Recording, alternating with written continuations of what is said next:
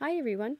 This tutorial is going to teach you how to find your followers and other people's followers on Threads.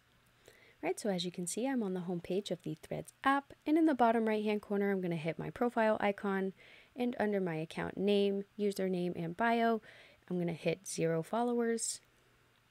Because I have 0 followers, none of them show up here, but this is where you would find your followers. And under following, you can go to your following and click on any one of those accounts.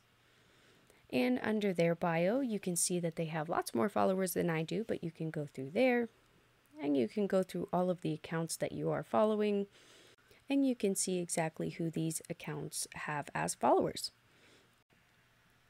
And another option that you have is going all the way back to the home page,